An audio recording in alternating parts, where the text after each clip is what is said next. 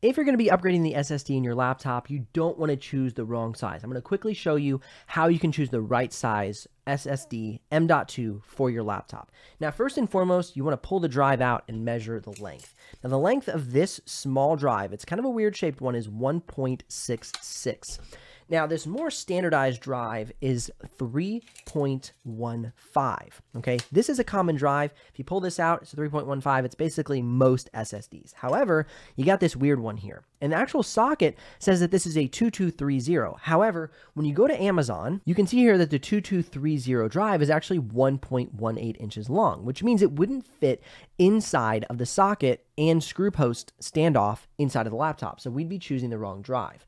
But since I measured the drive, I can see that on the 2242 drive, it is a 1.7. They simply rounded up from 1.66 to 1.7. So I would know that I would actually need, for this laptop, a 2242 drive instead of a 2230 drive. So make sure you measure the length of your drive when choosing the upgrade path on your M.2 SSD in your laptop.